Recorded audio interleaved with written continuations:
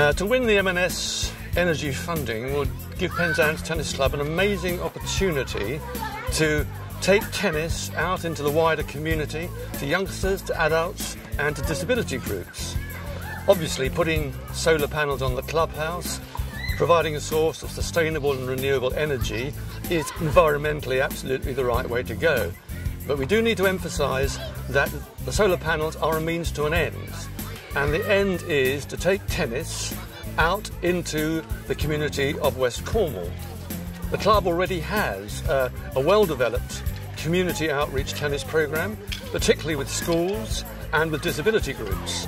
But the funding secured by the savings provided by the solar panels will be ring-marked to expand this programme, to take tennis to literally hundreds of people and to build already on the links the club has made with the local community. So the solar panels are not just about reducing our energy bills, but producing the funding, which is not available from any external funding sources, to enrich, deepen and widen our tennis community programme.